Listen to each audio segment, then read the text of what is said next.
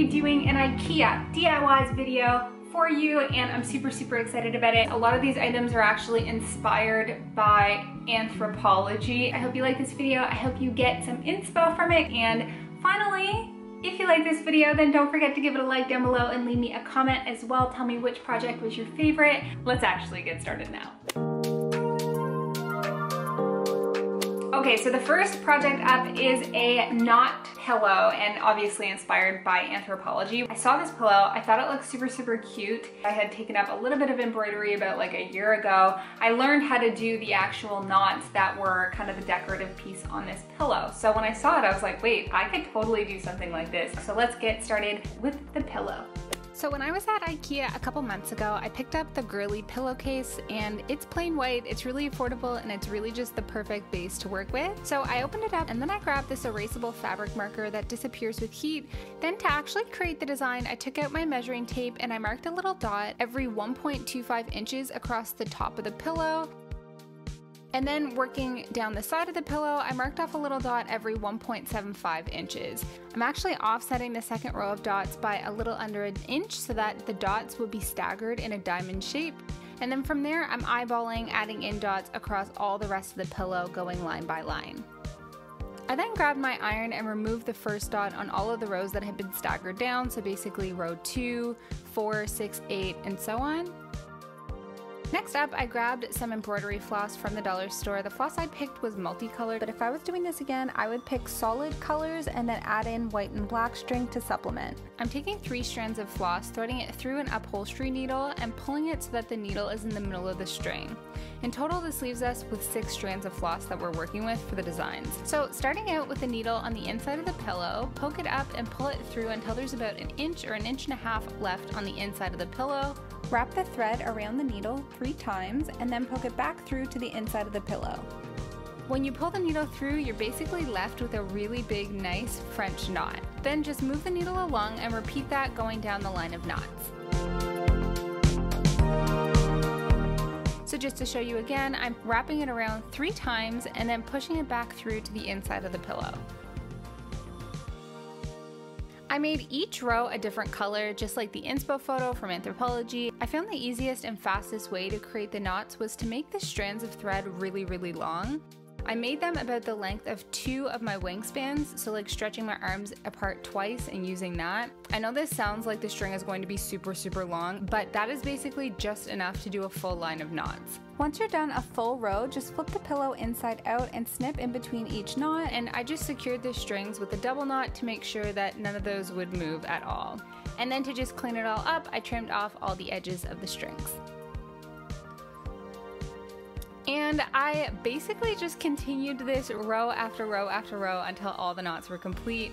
Honestly, I just was like watching TV, relaxing while I was doing this. And when I was done all the knots, I looked at the pillow and I just felt like the colors were a bit too vibrant. So I mixed a mixture of white acrylic paint and water together, and I did a light coat of this white paint mixture over each knot. And then once I was done that, I felt like some of the lighter knots didn't have enough definition, so I actually went back and used a tiny paintbrush with black acrylic paint, and I basically painted some of those strings black. So this whole step could have easily been avoided if I had just gotten strings in my exact color scheme and then added in strings that were actually solid white and solid black. So that's honestly what I'd recommend if you're trying to do this exact project with these exact colors. But either way, when all of that was said and done with these extra steps, the pillow totally worked out and it looks so much like the inspo photo.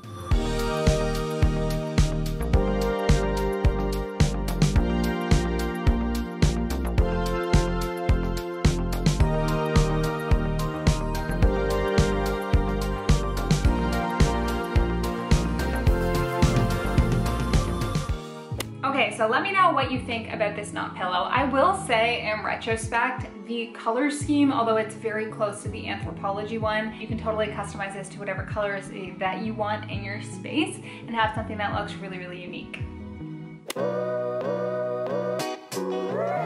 So the next project up is a DIY lamp, and the thing is, this is like literally the cheapest table lamp from IKEA that they sell. And so I just thought it's a really unique shape. Could I make this look way more my style? Because as is with the color scheme, it's not my style. This is a project that in my mind was going to be so easy, but it just did not work out. However, I found a way to make it really, really good. I will show you a little bit about my process for entertainment's sake, and then I'll share with you what I actually ended up doing, and hopefully you like it. So let me just go ahead and get started with this IKEA lamp DIY. So this is the IKEA Svalle work lamp, and it's fully plastic with a dark gray base. So I got the fun idea to do a paint splatter design for the base, thinking maybe I could make this look like pottery, and it did not go as planned. I started off spray painting the base with Krylon chalk paint in linen white. Then I went ahead and mixed up a few different colors for the paint splatter, which were off-white, then light pink, then light gray, and brown. Then just using my paintbrush in my hand, I did little flicks of paint and little dots using the back of the paintbrush to do that paint splatter effect. But then I just felt like the overall tone of the whole base was too blue toned, so I spray painted it this time with Krylon chalk paint in colonial white, which is basically ivory. And then I went ahead and did some more paint splatters, but to be honest, you guys, I hated it. So this is where it left me. Okay, so I have given up on this initial idea, but what just occurred to me when I was thinking about what to do with this is that my original idea for this was actually to wrap it with this caning material that I have. I don't know why I veered away from this idea, especially because now when I'm like laying it up against, there's the little base. If I'm laying it up against the base, I think it would actually look really cool and really unique if I can manage to do it. I have never worked with this material. I bought it for an upcoming project I have in my bedroom for a headboard. Well, actually I bought a couple different kinds here. Let's get started. I'm hoping this one works out on the first go because I don't think my patience can handle this at this point, okay? I just don't think so. Please like say a little prayer for me and wish me luck. So I cut out a piece of the cane webbing and I soaked it in warm water for about 10 minutes just to make it more malleable. Then I just dried it off with a towel and got to work. I reattached the lampshade and the wiring, and then I just started attaching the cane webbing to the base using hot glue. So basically I was working on the back section. I'd hot glue a little section there at the bottom, stick down the cane, put a little bit more hot glue, stick down the cane again, and kept going on from there. Once the cane was attached all around the bottom of the base, I flipped over the lamp so that the front side was facing up, and I basically just cut out the excess from the very front, leaving a couple inches of cane on each side for me to work with. I then just trimmed off the bottom cane strips that were poking out just to make it a little bit easier to work with. And then I'm wrapping the bottom section of the cane around the circle base, flipping it over and hot gluing the cane down to the inside of the base. I'm just using a pair of scissors to hold down the cane while the glue dries. Then I'm just making a little diagonal cut about ½ an inch up from where the circle base meets the stand part to make it easier to finish wrapping the cane around the bottom section. Now I'm just cutting off a little bit more of the excess cane to get it to a better size. I'm leaving about ½ an inch on the edge, and then I'm just working my way attaching it to the back of the base as well as on the inside. Then I've taken a new rectangle piece of cane that is the size of the full length of the base, and I'm just hot gluing it to the bottom of the base as well as along the sides.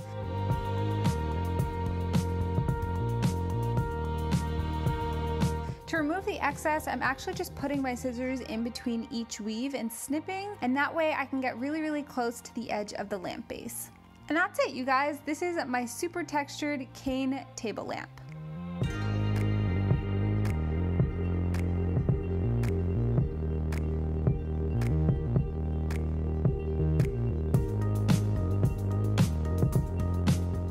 So I hope you found my process at least a little bit entertaining. I definitely like the way that it turned out. I think it turned out really, really cute and boho, and actually a much better fit to my space. So I'm glad that it didn't work out with the paint splatter method and that it did work out with the cane method, because I think it's just so unique and so cute. And I love the extra texture that it's gonna add in to my space.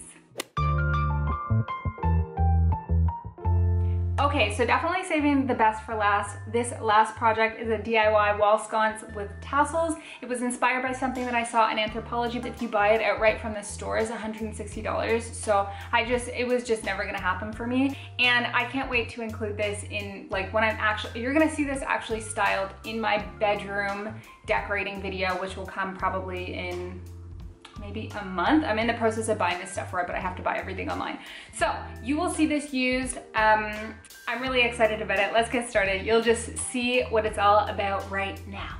So I'm starting out with the HACKS mini lampshade from IKEA, and I'm basically just taking it apart. So I'm pulling off the ribbons and removing the shade, and what I'm left with is two things, the light holder and a metal ring. I'm going to be using both of these things, but on the light holder, I'm taking off the little clip that actually holds the light bulb in place in the center, and I just don't want the clip edges to show, so I'm using some wire cutters and I'm cutting them off, and then I'm reattaching it back in place using a little bit of hot glue. Next, I'm using this tomato trellis, which I got at the Dollar Tree, but I've seen it at many different dollar stores as well. I'm just attaching the hoops by cutting off the little plastic clips that are keeping them in place. I initially was actually going to use all three of these hoops, but I ended up only using the smallest one and the largest one for this project. Next, I just went ahead and painted the hoops and the light holder with gold spray paint. I also did spray paint the initial metal ring that came with the lampshade gold as well. I needed a way to attach the largest hoop to the light holder, and I decided to use mini wooden dowels, also from the dollar store. So I'm just placing the light holder in the middle and measuring out how long they need to be, and then I'm just cutting it to size with a wire cutter. I'm now repeating this so that I have 3 little dowels, which I also spray painted gold to match. To attach the dowels, I'm applying E6000, and then I'm placing a dowel down, holding it in place, and then using hot glue on either side.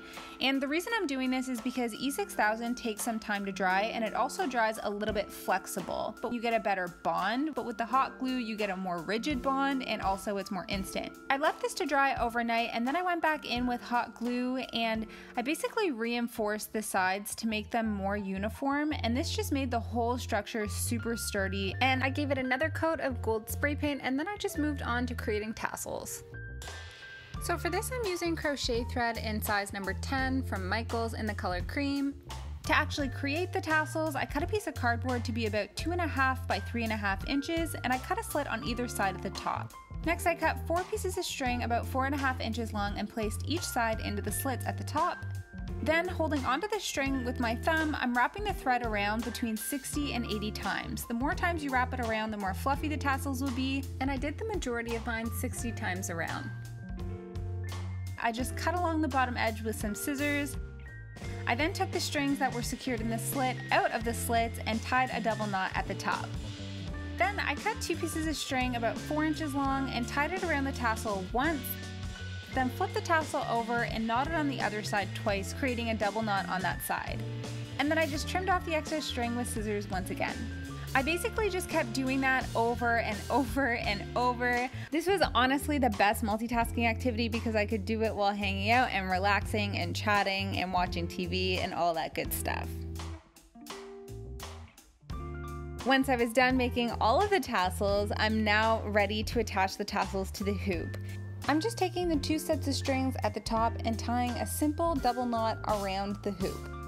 Once all the tassels were on, I just trimmed off the ends to make it super clean at the top.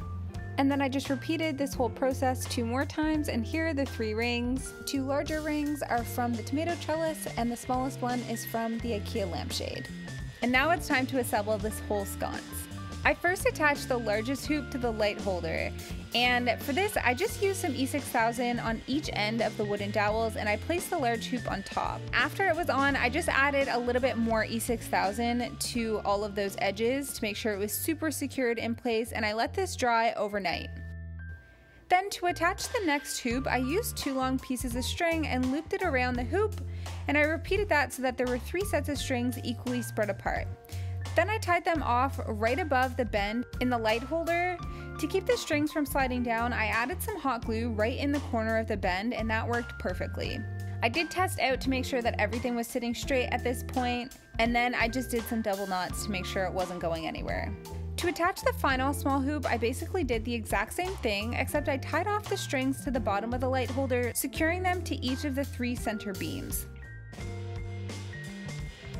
When they all were attached, I just triple knotted them and cut off the excess string. Next up, I just grabbed the IKEA Stralolite, which was only $6, and then I just spray painted the whole cord gold.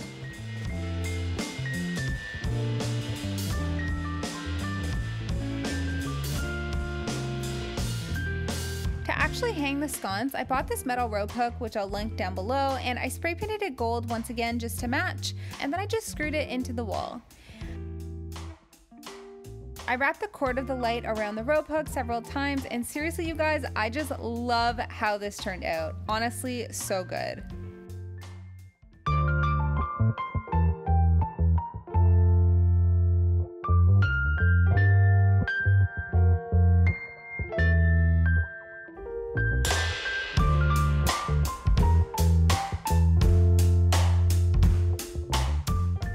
So honestly, as I mentioned, that was my favorite. I love it so, so much. Let me know if it was your favorite or if one of the other projects was your favorite.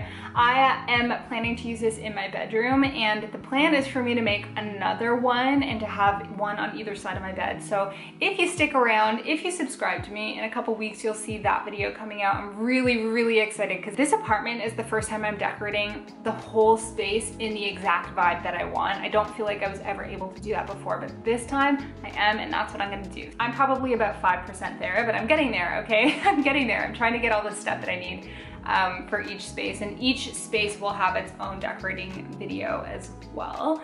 But yeah, I'm really happy with how all these projects turned out, and I hope you are too. If you like this video, if you enjoyed watching it, then don't forget to give it a like down below. Leave me a comment to let the YouTube algorithm know, and also subscribe to me on this YouTube channel because that would make me super happy. You can also check me out on Instagram. I'm at DIY Dalia with an underscore at the end. Thank you so much for watching, and until next time, bye!